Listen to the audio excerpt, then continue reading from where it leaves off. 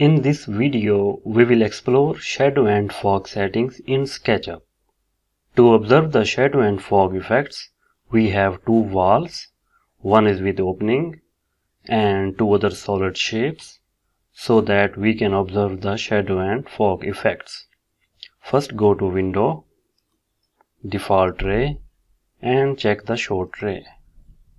Again go to Window, Default Ray and this time check Shadows. Again go to Window, Default Ray and this time check Fog.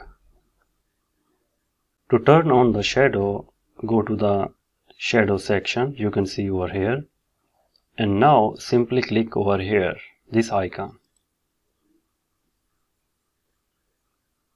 We can turn on and off shadow by this icon. Simply click and release over here. Shadow settings is very flexible. You can change time. Simply move it left side and right side. We can also change the date. And when you change the date and time, you can observe the shadow size and intensity on the ground. And now I would like to apply fog. Simply go to Fog section and now click over here, Display Fog. We can change the intensity of fog.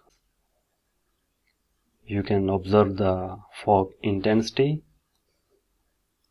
Just move it left side or right side.